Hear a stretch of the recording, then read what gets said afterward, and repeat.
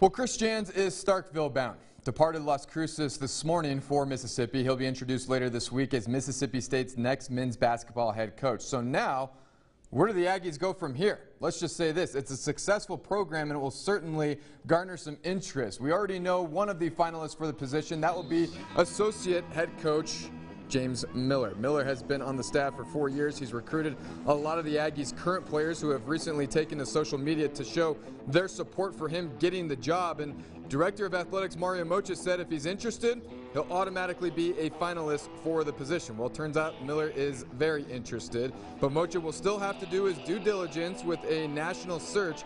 Here's what he's looking for in a men's basketball head coach. I think, first and foremost, it's got to be fit, right? Fit. I mean, so many people, and the thing I despise the most is winning the press conference. Because when the press conference is over, then it's time to get to work. The press conference is a fleeting moment, in my opinion. So it's fit. Fit for the institution, fit for our resources, and fit for the type of student athletes that we have and have won with historically.